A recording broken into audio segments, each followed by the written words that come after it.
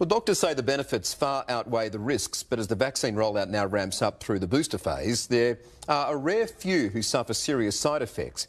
Now the federal government is offering compensation for anyone who becomes seriously ill after having their COVID shot. It's been a long road to recovery for Matty John. It's a really uncomfortable and quite a frightening experience. He felt like he was having a heart attack 2 days after getting the Pfizer vaccine. I just got this sharp pain that I've never experienced before in the centre of my chest. Diagnosed with severe pericarditis, he was off work for 10 weeks. You're constantly worrying, I suppose, that anxiety around, I suppose we're talking about your heart. Matty's not alone.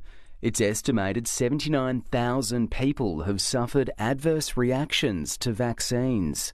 Now the government's offering compensation. Claims under $20,000 will need evidence from your doctor. Claims over $20,000 assessed by a team of legal experts. The highest figure reserved for only the most serious of cases. I think it could cost the government a lot of money. Daniel Opare works at Shine Lawyers. He's looked closely at the government scheme. If you do suffer pericarditis, it can result in you being out of pocket. You might have to see a cardiologist, you might need procedures. So it is definitely appropriate that there is a vaccination scheme there to compensate those people. But like all schemes, there are limitations. To make a claim, you must spend at least one night in hospital. And that's a clause that makes Matty John ineligible.